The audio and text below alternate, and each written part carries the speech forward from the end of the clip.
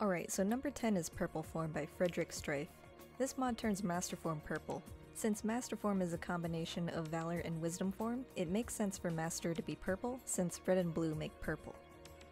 Number 9 is Peak Performance by Shananas. This mod adds various icons to the menu and the HUD. It's meant to be taken very seriously. Number 8 is Stickman-Sora by Dee-Ayy. This mod turns Sora into a stickman. His various forms are also changed. Number 7 is KH2 Keyblades by Zurphing. This mod replaces the Keyblades in the game for Keyblades from Kingdom Hearts 1. Their effects and trails can also be ported. Number 6 is ModelSwapCombo by Shananas. This mod adds all of the Shananas model swaps. It's meant to be taken very seriously. Number 5 is KH2 Sora by Zurphing.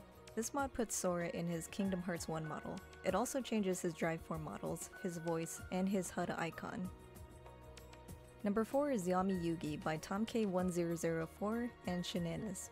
This mod replaces Luxord with Yami-Yugi and includes changes to the cards and dice. Number 3 is Little Sus by Dee-Ayy. This mod replaces Chicken Little with Among Us.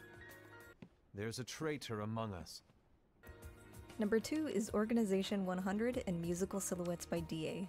These mods replace Organization 13 members with 100 Acre Wood characters and Absent Silhouettes with Atlantica characters.